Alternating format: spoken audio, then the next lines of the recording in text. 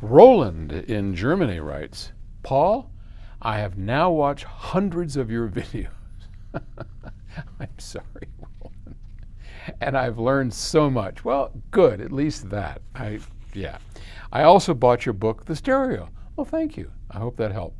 In fact, as a result, my system now sounds really excellent. Natural, transparent, and not too bright. So I want to thank you a lot. Well, thank you, sir. But I am now 50 years old. Hey, you're a baby. What are you talking about? So I'm 75, dude. I'm 25 years. Yeah, that sounds about right. About 25 years older than you are. So I'll soon have quite a hearing loss at high frequencies. Not if you take care of your hearing, you won't. All right. Does that mean my wonderful system will soon sound dull for me? Will I need new, brighter speakers like B&W in the future? What can I do that I can still be totally happy with my existing system in the years to come and compensate for my hearing loss?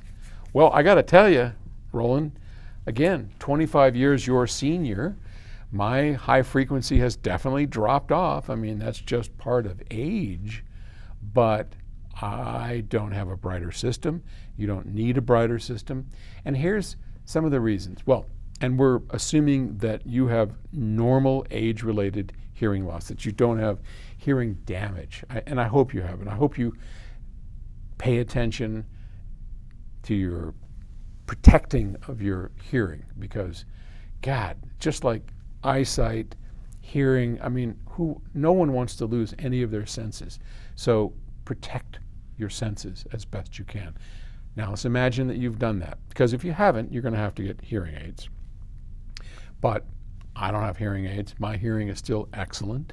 It isn't, I mean, I think the last time I checked, I go up to about 8K, which is not bad for an old fart, but still, it is rolled off from where I used to be.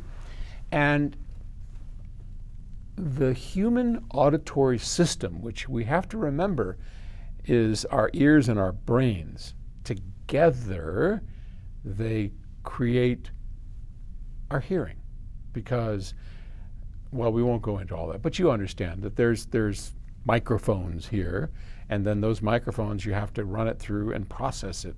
So as we age, everything is kind of relative.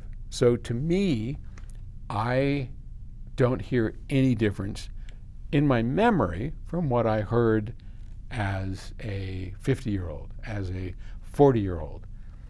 It's kind of like, and you might be able to relate to this now that you're 50, I think all of us wind up having this image in our head of what we look like. Do you go through that? My image in my head is about 38 or 39 years old. That's about the point I stopped aging in my head. Now I look in the mirror and I'm like, geez Louise. Terry likes to have mirrors everywhere so she can see stuff. If it were me, I wouldn't have a mirror in the house.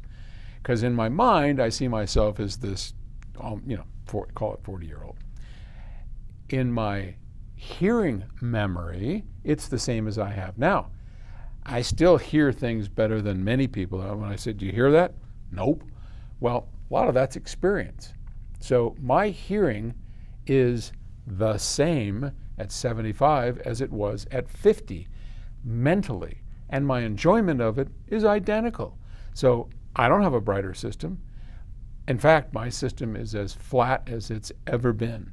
So no, you don't have to do that. You will adjust over time, and it's all relative. So just keep focusing on getting the best equipment you can, and don't worry about it. Just protect your hearing and you'll be fine. All right. Great question. Thank you. I'll talk to you later.